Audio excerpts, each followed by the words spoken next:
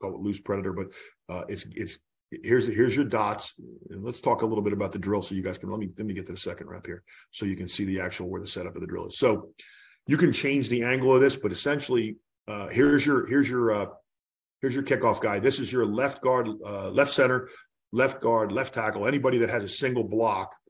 And then here's a kickoff guy, okay? And if you can see here, these dots are on the far hash or right near the far hash, okay? So I want to give you some perspective to this drill because I want you to walk out of here with some information about the drill.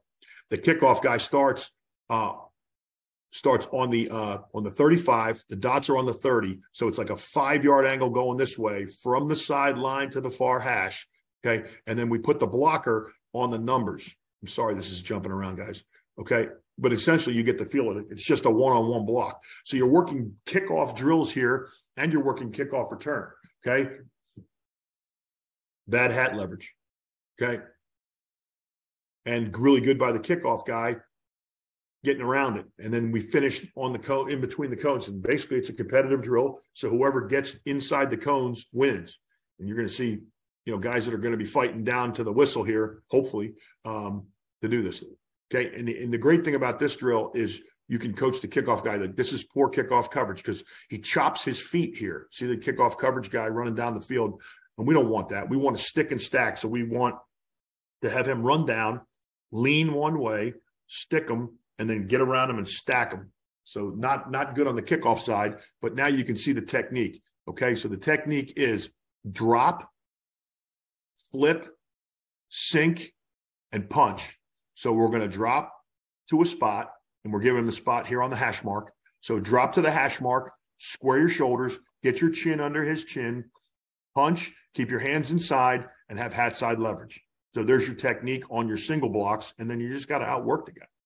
So this one here is like with a ball like that's kicked in the middle of the field. You can change your angles up here. I like this positioning right here. This works, guys, so you might want to stay with this. Been doing this for a little while, is starting him from the sideline, okay, and then starting this guy from the numbers. But what I do like is I got the dots here right now.